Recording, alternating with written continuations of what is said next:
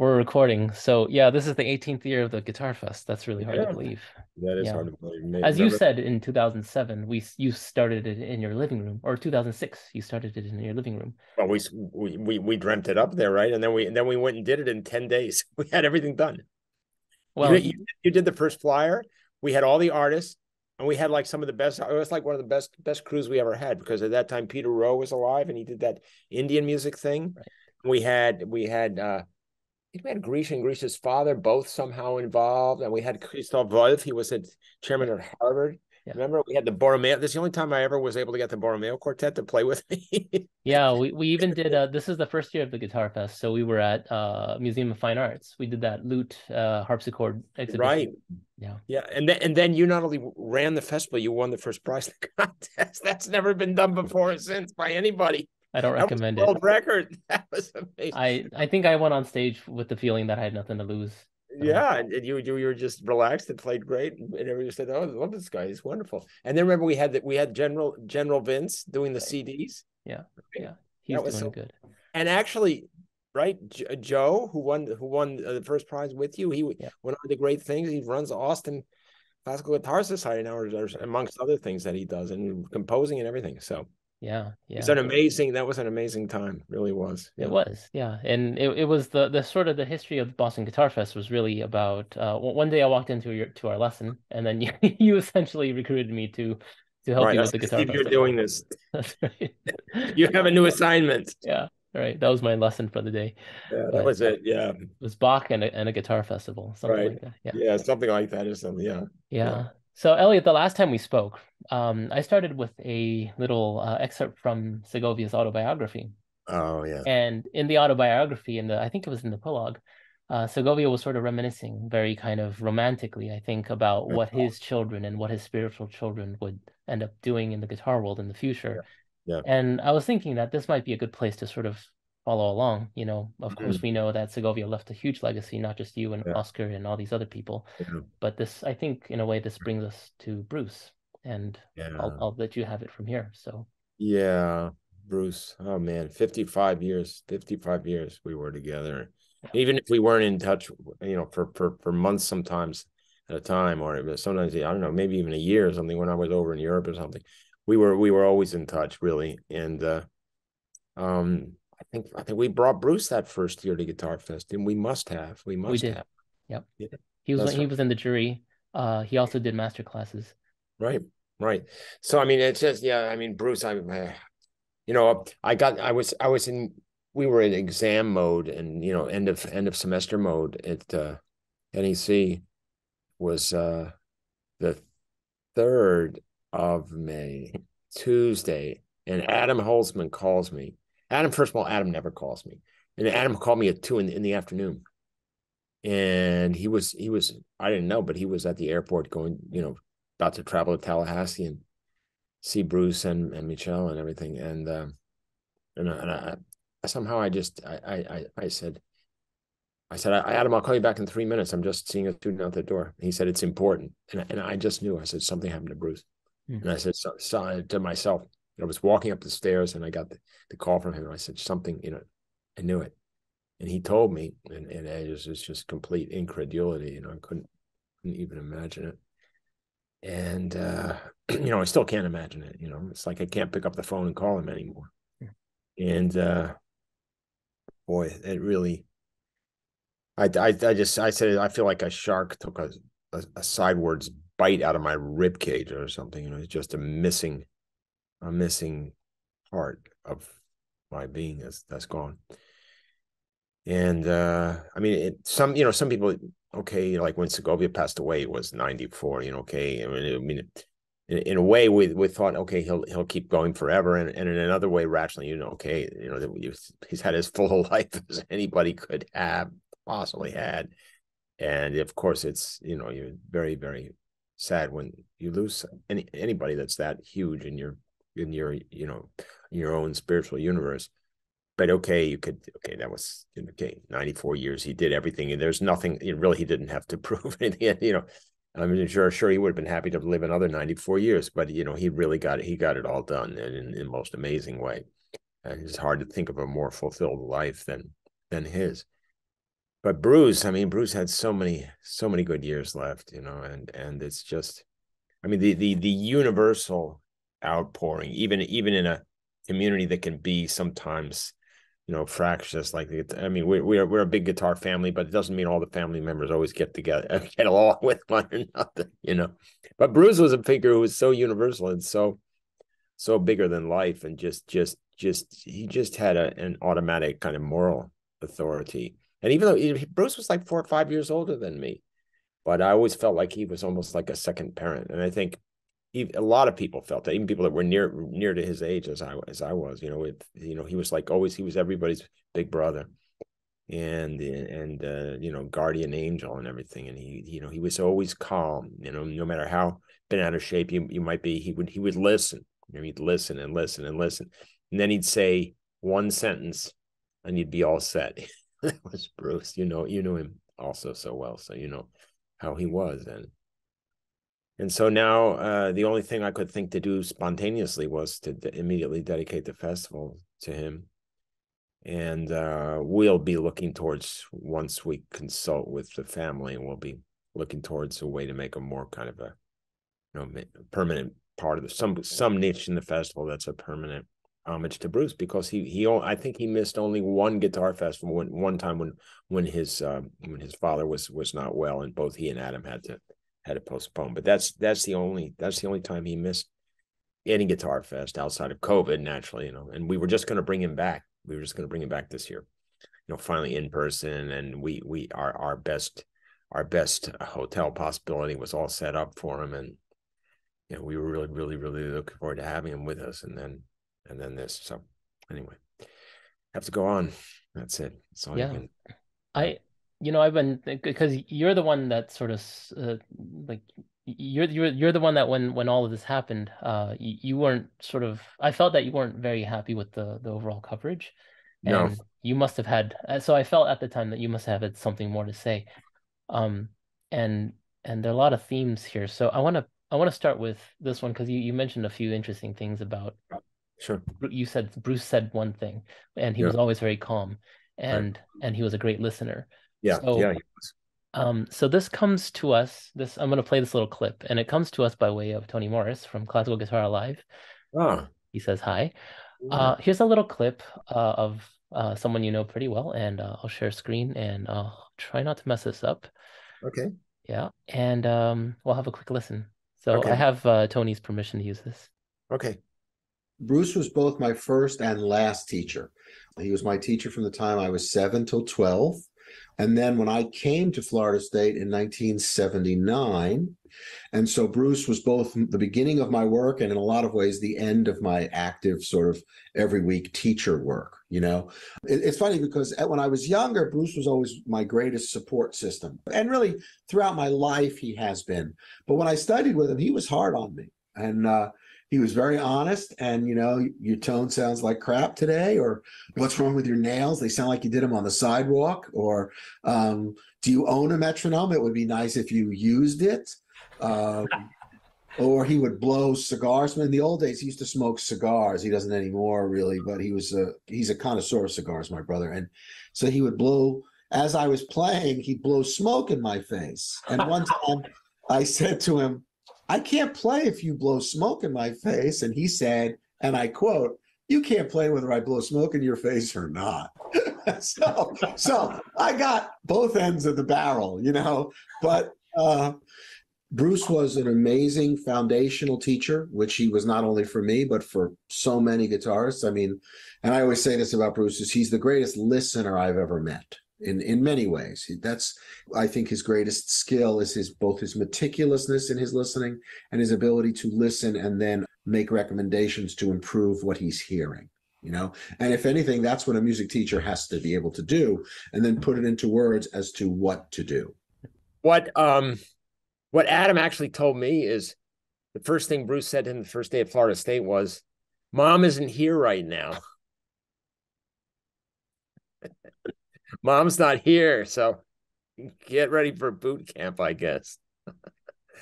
Yeah, I mean, Adam, and it's just always the way Adam has described things to me as well. Exactly the same way, with with Bruce, you know that. But I did not witness Bruce teaching all that much. Mm-hmm. I was more aware, you know, I mean, he was incredibly gentle, I guess, with me. After the first years he was tough, but then you know, he was just so incredibly supportive and gentle, and in everything, you know, in when I'd have my various life crises as well, he'd just always be there, and he just kind of listen. He had that ability to listen, and that photo that I sent to you, that really expresses our relationship. You know, we just there was just this you know, this field of energy that went between us, and yeah, that's it. That's like 1976. That's Tallahassee, 1976, right before a concert. He invited me down there to play 2, 3, 4 years in a row in the mid to late 70s. And I'd go down and we'd hang out, and all the stories about Bruce, you know, how you know, when especially as Tallahassee's like famous for like these downpours. And I remember he you know, he always had his car just so, in fact, everything about Bruce was always perfectly prepared. You know, he was, when he got up in the morning, the way he did his hair, the way everything was just perfectly set up. You know, there was nothing left to chance. And I remember him being he'd be in his car, and he'd open the door, and then he'd lean an umbrella out the window and push the button on the umbrella, and the umbrella would go up, and so he could, you know, get out of the car perfectly amidst the Tallahassee downpours. I remember him doing that a lot. Yeah. So How much of the Bronx was in him? oh, a lot, you know, especially that accent. I mean, he never, you know, his accent never disappeared. No matter how long he lived in the South, he never, you know, and never touched him. And you know, his eternal roommate Tom Johnson was always you know, cutting into him for that Bronx accent that he had. Yeah. And I remember one time, I knew Bruce's parents well. I knew I didn't know Greg very well, but because he was basically not around all that much. But I knew, of course, Adam forever and Bruce forever. And I remember one time they very generously invited me to eat out with the entire family. There was a restaurant called Spain, which had especially fantastic seafood, and, you know, this wonderful Spanish green sauce with the garlic and everything. And we were sitting around the table, and you know, and Bruce and Adam, I mean, the you know, their father was just Adam is very garrulous in the way his father was. The father was much more like Adam than like Bruce. You know, Bruce was more restrained, but Adam's very garrulous, very sociable, very, you know, very lots of laughter, and you know, and the father was very much like much like Adam. So his name was David, and so David Holzman says to me, he said, "Boy, they gave you the ultimate insult here. They said you look like one of us." I remember him saying that. You know, real wonderful sense of humor. Yeah, I like that. I think the one of the things I miss about being on the East Coast is that sense of humor. I think California's got a kind of a different. California's its own headspace. That's a whole different thing. The That's other thing right. about California that's so interesting is everybody who lives in California thinks that whatever time it is in California, that's the time it is every place else on Earth. So they say 5 o'clock. That doesn't have, and they don't even think about your time zone. Nobody I know who lives in California is capable of that. They cannot add up time zone differences. It's 5 o'clock. Okay, that means it's California time, 5 o'clock, and wherever you are, you're also on at 5 o'clock. You know, even if you might not be. Maybe in Silicon Valley might be a bit different. We had all kinds of immigrants here, you know, and people working. But anyways, yeah, I know what you mean.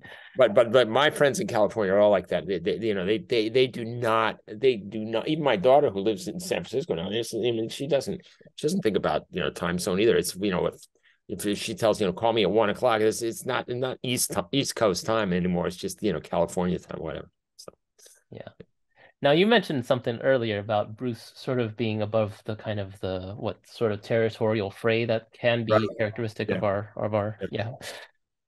So here, I think that brings us nicely to another little theme here. So let me play this for you.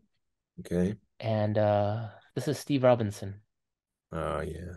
Because underneath all of that is a really, really kind, gentle, and very, very caring person.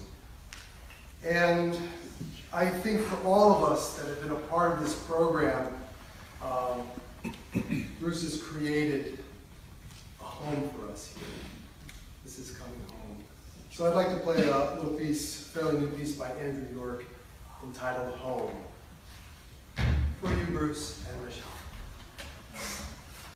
I think this was at Stetson, right? When we were all down there at Stetson, and there was an homage to Bruce. I think that was the year I was there. I'm almost sure I remember Steve, doing that. Yeah. This one says Florida Guitar Festival and Competition. Okay, then it was not that. Okay, Yeah. it's a different thing. Yeah. That's great that you found all these clips. That's very cool. It's not easy to find. Yeah, I know. Yeah. I mean, unless maybe people have started to post this stuff, but I don't think so. You must have found it.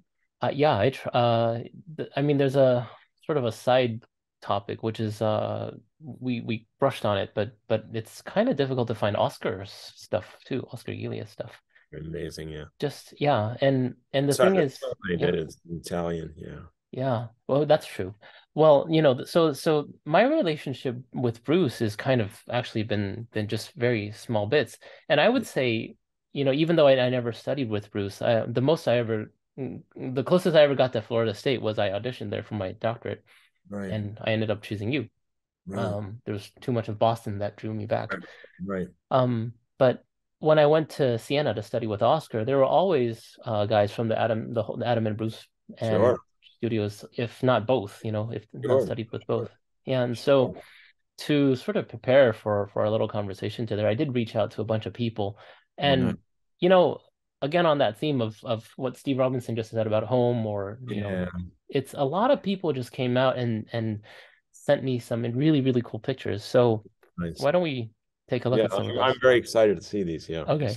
All right. So again, I don't want to mess this up. Let's see if I can do this properly. I don't know what the best way is to do this, but let's try this. Okay. So let's start from our backyard. This is 2007. This is during Guitar Fest. Oh, yeah. Yeah, I know. Shot. Yeah. So this is the back of Williams Hall, the old Williams Hall. Yeah. At New England Conservatory. And I'm trying to think about which event this was. This was the 6th, which was the second day of the festival, or the first full day of the festival. But this was year 2, and the year 2 is the year the festival almost went under. Remember, we had such a hard time, and then finally in the last minute we pulled it, as often happens with Guitar Fest, we kind of pulled it out of the fire. So the theme was Latin America, and maybe these were the guys when we had Tlenhuicani, this Son Jarocho group come up from Mexico. So Tlenhuicani, they played in Jordan Hall. My guess is that this was Aquiles Baez, the Venezuelan guitarist. That could be. Yeah, because I know Tlenhuicani was playing in Jordan Hall. I know Dan Bonelli actually played in Williams Hall. That's right. Bonelli played. Maybe it was that. I don't know. But I don't think Dan Bonelli was on the first full day of the festival. No. So I can't find the programs, but anyways, this is a random picture that I guess I happened to get, but it's quite joyful. It is great. Yeah, Michelle. Yeah. So let's see what else we have here. Okay, so this is also from Boston Guitar Fest. Right. And the reason why these Rene Izquierdo and Joaquin Clerch, the reason why they're here is because if you go around the table, you'll see Apostolos and Michel and Bruce. That's a great picture of Michel and Bruce. That's great. Yeah. And then if we just keep panning around the table, and by the way, this is right outside NEC. This is used to be Pizza Uno. Right, which is now a bank. So much for hanging out there anymore. We could try. And then if we pan around just a little bit more, we'll have Jon Yerby, and we have Isaac Bustos laughing in his beer. Right. I don't know who the guy on the side is. He looks a little bit like Scott Borg, but I don't think it's Scott Borg. No, it's not Scott. Yeah, I don't think it is. Yeah, but Jon Yerby. So yeah. So speaking of Jon Yerby, let's go to Jon Yerby. He was somebody I reached out to get some photos. So Jon Yerby, he's doing pretty well. I think he's in Utah, Southern Utah, I think. Yeah. Adjunct professor. I've heard from him a while, but it would be great to see him again. Yeah. Bruce and Jon. Wow. Right. So Jon said, let me make sure I don't get this wrong. John said this. This was at Boston Guitar Fest 2009, he thinks, and these are Dave Tronzo's guitars after his concert in the chapel. Right. And, Right, at Northeastern. Yeah. Yeah, okay. And I asked John what they were doing, and John says we were probably discussing where to go for dinner or how coffee, how the coffee is.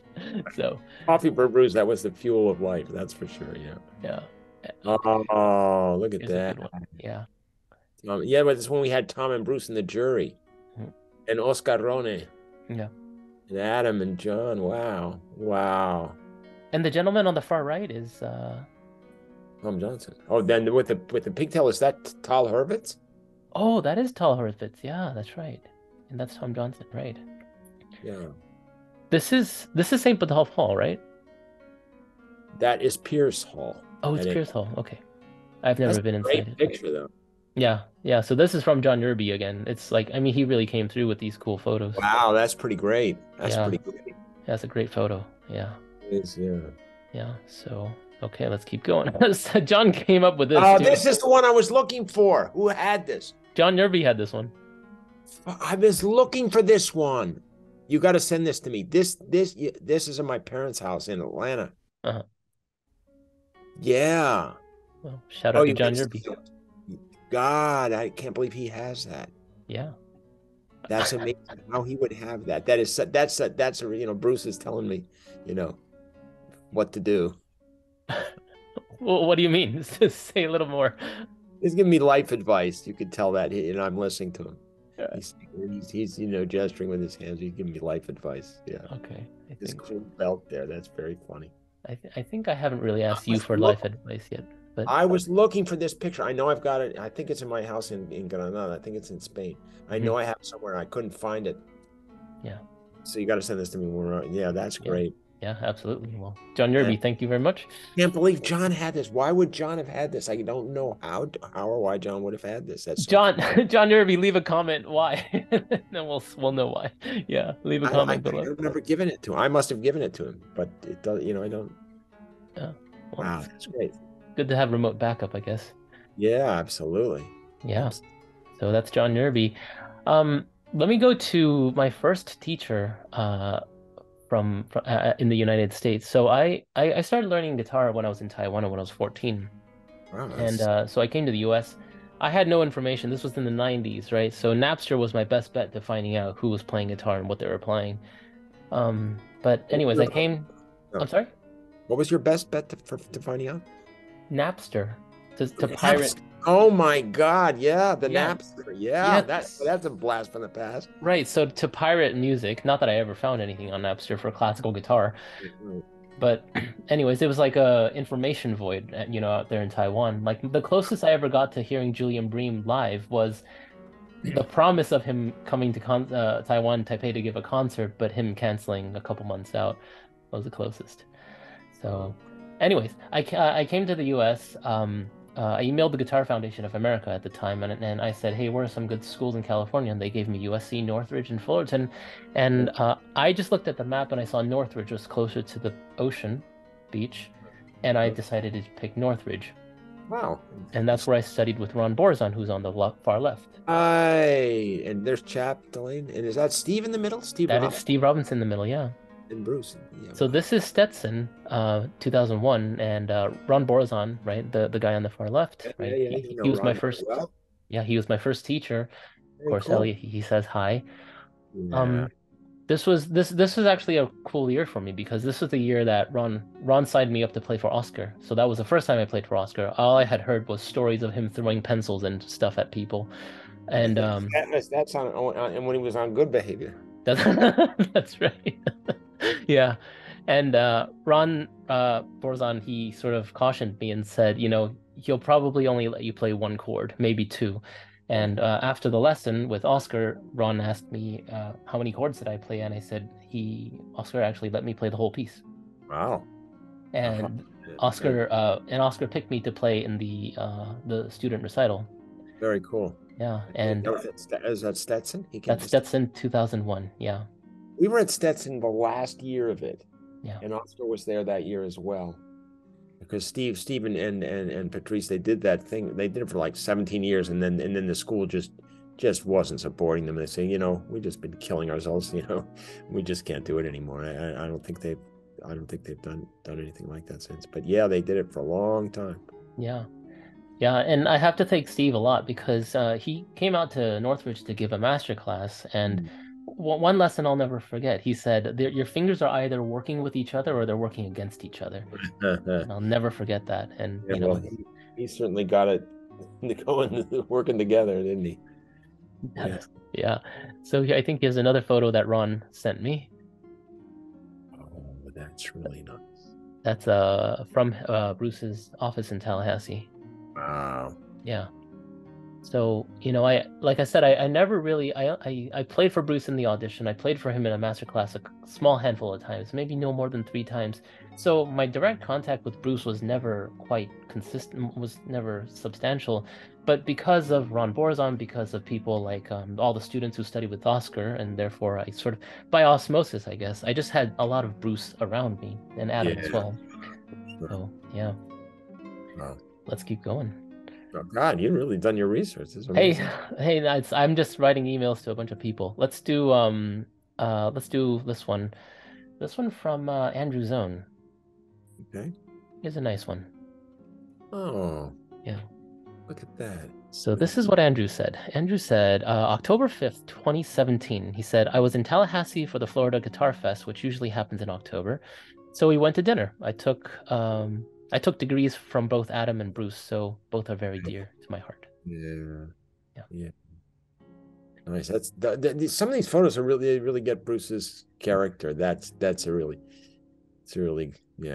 good shot of everybody, actually. It's amazing.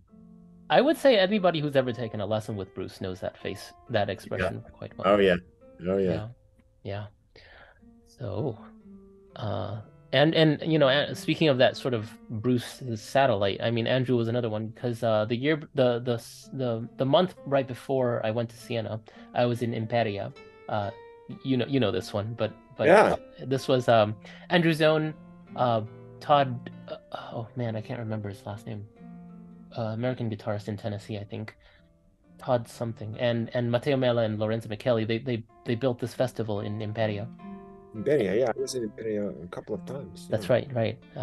Eliot or something. Yeah. Yeah. So, anyways, like just more, you know, I guess Bruce second degree, you know, for me. Right. Yeah. Let's go to Scott Tennant. Oh. Yeah, but not Scott, because I'll explain. Okay. That's John Dearman. Oh, sure. Yeah. And so I did write Scott Tennant. And here's what Scott said. I was looking through my picks for some reason, just to look back on some memories. But I only have this one. It's with John Dearman at Iserlohn 2016. Oh yeah. Iserlohn. Yeah. Yeah. Yeah. Yeah, John visited us in Granada I think it was last summer. Yeah, yeah, there's Bruce. Yep. It's quite I would say for my part, because I see myself as the student in all of this, right? I took lessons from Scott Tennant. I studied with you, obviously, lessons with Bruce, Adam, and I mean I'm always the student in this by my feel, and it's, you know how when you're a student you sort of look up at the adults and they're off and they're chatting, and it's an interesting feeling for me. Yeah. Let's keep going with this. Okay, so here's this one's good because Steve Robinson, he gave me 19 photos. Wow. Yeah, he would have a lot. Yeah, he would have a lot. So, all right, Eliot, I hope you're ready. Right. Yeah. Yeah. Yeah, I remember those days. Yeah. That's kind of Bruce with Tom. Yeah. Yeah. And again, for some people who don't know, Tom was at North Texas until just recently, just retired. Yeah. What was Tom's last name? Sorry. Johnson, right. Yeah. Oh, so did he retire from Texas? Yeah, just did finally. Yeah. Right. I mean, Tom and Bruce I know since Bruce even from 1969, and Tom from 1970 is when we met at Aspen. The famous, the famous Tom story about Tom tells it better than anybody, but this famous story about, Tom is like sort of this eager young player, and he wants to meet everybody, and he's really friendly, and his description of how he met me is so funny. I'm not even going to try and do it but it's just hysterical, because I was like 14, 15 or something, Anyway, but the famous time when he met Bruce, and this guy comes down, the elevator shoes, right, and these really colorful socks, and his this white shirt like open practically to his navel, right, with his hairy chest sticking out. And Tom says, "Oh, do you play guitar? Oh, let's play for each other." And he's like really super, super friendly. And Bruce just looks him up and down and says, "We'll hear each other soon enough in class." That's the famous Bruce meets Tom story. We'll hear each other soon enough in class. He could be very forbidding, back then. Yeah. But that soon dissolved. Yeah. Yeah. Let's keep going here. Wow. I don't know what this is. That must be, Jesus. That looks like Europe, doesn't it? Yeah. But it might not be. I don't know. I don't know where that is. Can't tell you. Look, there's an elevator over here in the. Yeah. Yeah. I don't know where that might be. Adam Bruce. Who's that? I don't know who's with them. I don't know. I feel like I recognize that face. Yeah, I kind of do too, but I can't place it. Mm-hmm. Doesn't. Yeah. Yeah. It's a nice shot of Adam too. There's Bruce. God, that's Chris Parkening. Oh. And Roger Cope. I'm sorry, who? Chris Parkening and Roger Cope. Roger was another Bruce student. Oh. Who had this one? Steve Robinson. That's Chris for sure. Yeah. Yeah. Wow. And Roger Cope, who was a longtime Bruce student, who another guy from Florida. He was from Sarasota, Florida. And Roger's now out in California. Yeah, I remember Roger from those days. God. Wow. Bruce looks so young there, man. Yeah. Yeah. Good. Oh, nice. That's a great one. Yep. That's a really great shot. Love that shot. Both of them. Yeah, it's great. I don't know where that might be. Looks like the West. Yep. Is that Steve Robinson? I can't tell. The caption says Steve. I'm gonna assume it's Robinson. Yeah. Yeah, that's a really young Steve Robinson. Yeah. I can't recognize him without the mullet. Yeah. Okay. The caption on this one says Bruce at 10. Bruce at 10, yeah. Yeah. Wow. That's one hot summer in Queens. Right. This one says Bruce Stetson, 1994. Wow. Yeah. That's a beautiful shot. Mm-hmm. Bruce Stetson, 2002. Yeah. And the following year? Yeah. There he is. Yeah. And 2004 with Zach Johnson. Okay. Yeah. Zach was at NEC. We overlapped for a while. He must have been with David Leisner or something, because he was never in my class. Oh, that's possible. Yeah. Yeah. Must have been with David. Remember him? Or it could have been with Bob Sullivan. I guess, but more likely David, I think. Yeah. Yeah. So anyways, let's see. Oh, wow. Bruce Mitchell. Oh my God. Yeah. So this is also from Stetson. I guess it's the guitar orchestra. Oh, that's when we all play in the guitar orchestra there. Yeah. And Steve's brother conducts. Yeah. Bruce playing a Tom Humphrey guitar there. I can tell by the rest. Wow. Classic, huh? Wow. He looks like John Travolta. There's a bit of the Paco de Lucia sort of. Yeah, also, yeah. Yeah. It's a beautiful shot. This one says, oops, did I mess up? No. This one says FSU Concert 1976. Yeah. That's the same time as that shot with me. Mm-hmm. Who's the gentleman in the front? Michael Newman. Oh my God. Yeah, Michael Newman. Jeez. That's gotta be though. It could even be before 1976. Who put that date in, Steve? Steve Robinson did, yeah. Yeah, well, he would know that. He would know. Yeah. Yep. This next one's pretty crazy in a great way. Wedding. Yeah. With Adam, Steve, Mike Newman, Laura. Isn't that Lily or Mary Aikman in the front? That could be. I don't know her very well. There's Tom Humphrey in the back. Mm-hmm. And I think that's Andrew Zohn in the blue shirt on the left. Light blue shirt. It could be, yeah. But yeah. Oh, and that's Roger Cope in the back row with the white hat. Mm-hmm. And next to him is Ricardo Cobo. Oh, yeah. And speaking of Ricardo Cobo, I'll just do another shout out to Classical Guitar Live, because I was chatting with Tony Morris, and he said he may want to replay that episode where he did like the 50th year sort of anniversary of Bruce teaching, but this time add on a eulogy. And in that episode that I drew from where Adam was speaking, Ricardo Cobo is one of the guests. Let me read this properly. In that same episode, in addition to Adam Holzman quotes, also interview excerpts with Ricardo Cobo, Laura Newman, Andrew Zohn, and Jonathan Dodson. Yeah. Jonathan Dodson, I believe, placed in one of the Guitar Fest competitions in Boston. Okay. Yeah.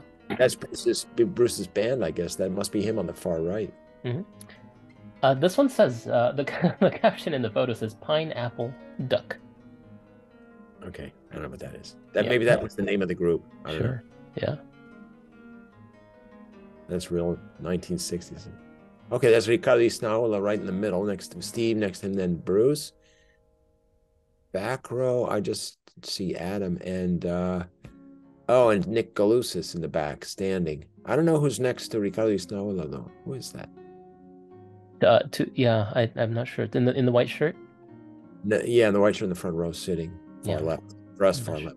Mm-hmm. Standing in the back is Nick Galusis, and then Adam. And then I'm not sure who the other two guys are back there.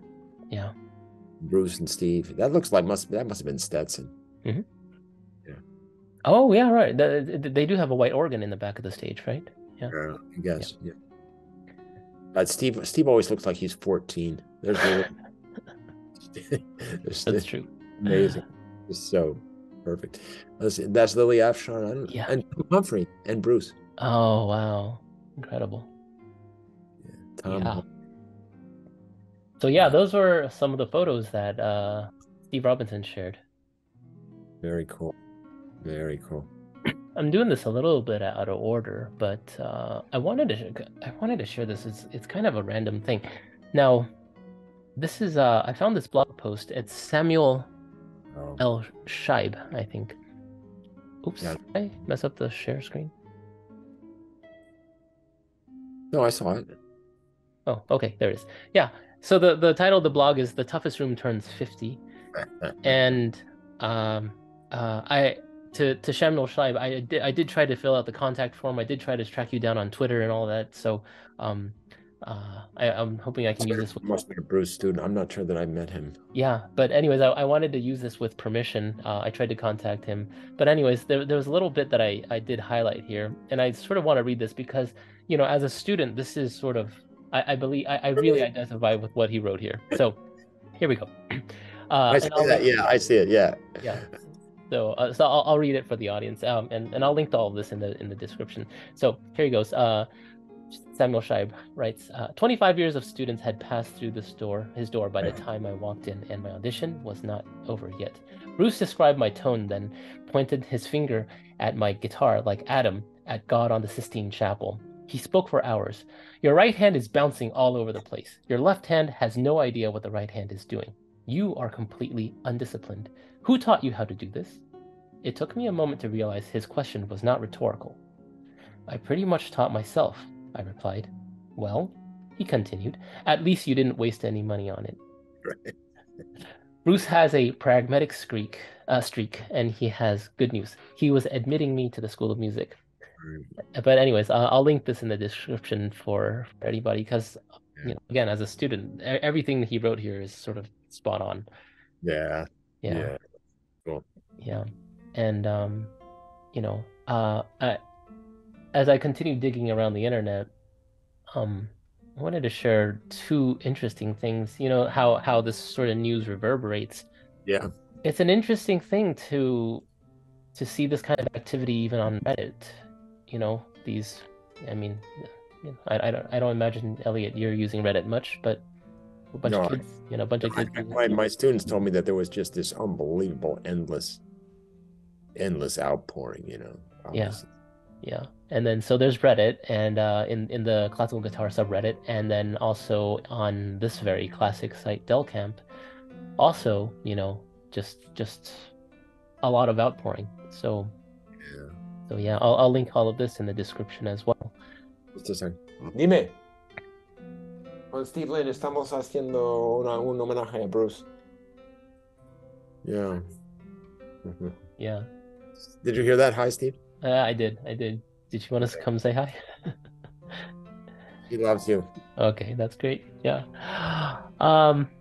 And you know, as I was sort of trying to gather photos, you know, like I said, I emailed all these people, right? Andrew Zohn, Jon Yerby, Tony Morris, Scott Tennant. I emailed a bunch more people too who said they just didn't have any photos. Yeah. You know, a number of people we all know. But the response, even just sort of me preparing for this, has been quite incredible. Yeah. So even though I never really studied with him in any formal sense, my life has been definitely touched by Bruce. Yeah. No. We all feel that way. Mm-hmm. Yeah. So the festival will be dedicated to Bruce in some manner. No, not in some manner. Yeah. It definitely is. We're I know I don't want to speak out of turn, but we definitely, you know, I'm you know, I don't like to bother Mitch and Adam because they've been through such a tough time, but it will definitely be consulting with them on, you know, a way that we can make some kind of ongoing, you know, institutional tribute to him and everything. You know, gave an awful lot to our festival. I mean, he was making time for it when he had other opportunities to be elsewhere, and maybe probably more remunerative opportunities elsewhere, even, you know, than what we could offer. And he was just great. It was great, you know. Yeah. So there's to it. Mm-hmm. Yeah. Well, Bruce, rest in peace. Yeah. Yeah. He's with us forever, as Adam said. You know, he's with us forever. So anyway. But yes, you think about you know, great moments in history. You know, when Lincoln was at Gettysburg, and you know, he talks about you know, renewed devotion to that cause, for which they gave the last full measure of devotion. That's kind of how it feels, right? You know, and we have to renewed devotion to that cause for which he gave the last full measure of devotion, you know, and that's basically, that's the path forward. So yeah, I mean, I just, so many mornings I would, you know, it was hard to get Bruce on the phone, you know, and I would always make an appointment, and I would say, Bruce, let's meet at 5 in the morning, right after you get done, you know, your first student or something like that. But no, seriously, I often did, you know, did call him early in the morning. Sí, algo tu ropa negra. Anyway, yeah. So, yeah, we have to just keep going. That's it. So, but it's great you found all this. Is very heartwarming for me, you know, just having known a lot of these people. I think with it, you know, when Steve was founding Stetson and really turning it into something great, I was based in Europe. I just wasn't back here much. So like from the, I would say from the mid 80s for a good, really till the festival started, you know, I would call Bruce once in a while, but I was so much based in Europe in the 80s, 90s. You know, I didn't really come back to America pretty much till the millennium, you know, and then kind of, you know, started back as almost like an immigrant to America. I remember I got back here when I was setting up my first, you know, home phone. At that time, you know, still had a landline. That's all you could have, pretty much. Or, you know, cell phones were so new, and I remember I got this I called up. I mean, last time I was in America, there was Bell Telephone, you know, and AT&T or something, you know, and now I got this voice on the phone. You have reached Verizon. I thought, what the hell is Verizon? You know, I didn't even know what it was, Verizon, but you know, I was really like a foreigner coming back. Yeah. So yeah. All right, Eliot. So Right, well, fantastic, Steve. Yeah. Congratulations on all this great work that you've done. It's wonderful, and hopefully our little chat will be fun for some other people to tune into. Right. Yeah. Thanks, Eliot. Stay in touch. Okay. Lots of love. It's great to see you. Absolutely. Right. All right. Bye, Eliot.